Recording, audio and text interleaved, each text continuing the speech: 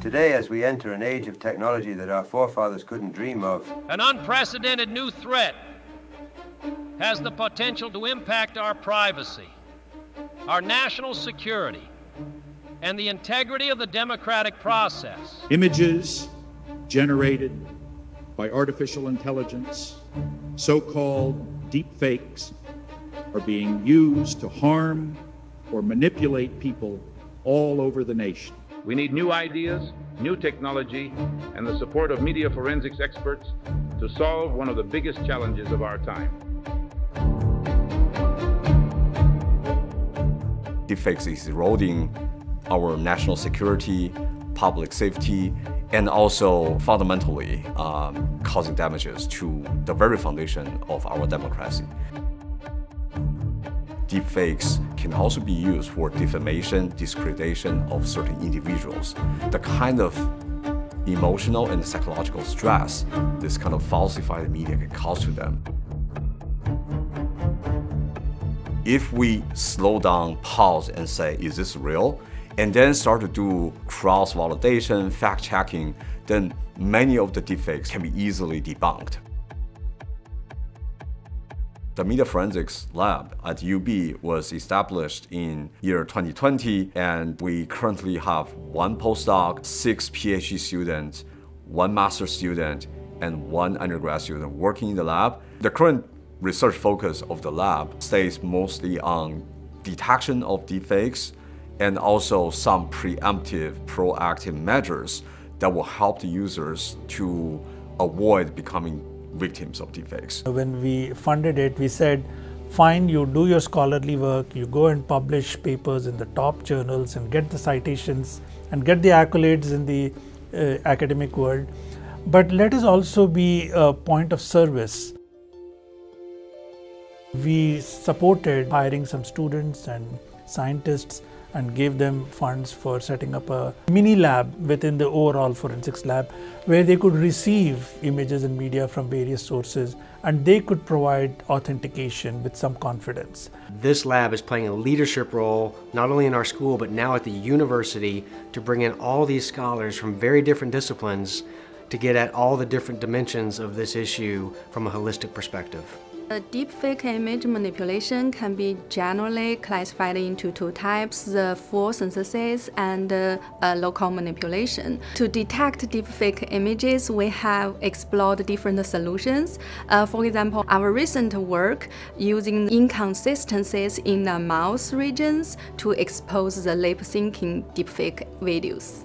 We also tried different data-driven methods using deep learning models to automatically extract features to distinguish between real and fake images and videos. This demo shows the whole process of our recent lip-syncing detectors. It will first use facial landmarks to match and extract mouth frames with similar poses from the successive frames and non-successive frames across the whole video.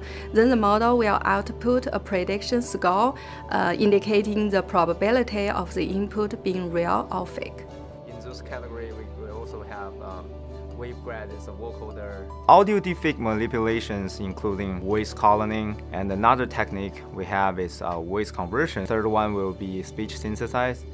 And finally, we have the emotion transfer. For our algorithm, we focus on the speech synthesis. We are going to see 4 audio samples. Actually, it is the speech synthesis sample which use the voice cloning and the text-to-speech in it. And then we're gonna play the demo audio samples. Each of them we're gonna show waveform and the spectrogram of it.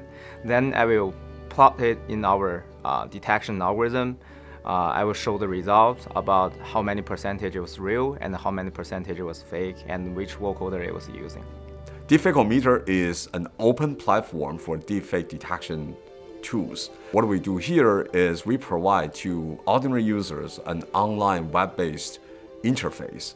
It's completely free, it's open source. What we're in the process now is upgrading the system to incorporate more recent analysis modules and improve the overall user interface. One of the intended long-term impact of this work, DeepFake-o-Meter, is to make the deepfake detection tools more accessible to the users.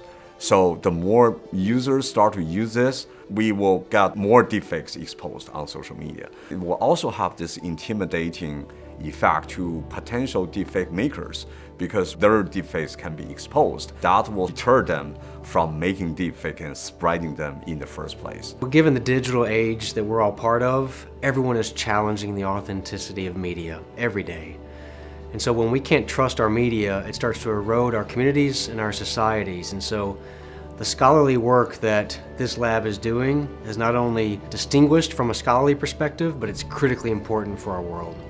Even though the problem is caused by the rise of AI technology, we can use the same technology to fight back its negative impact.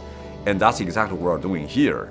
Well, it's very urgent, particularly for this year. In the US, we have major elections coming later this year, but also more than half of the population on Earth will have elections this year.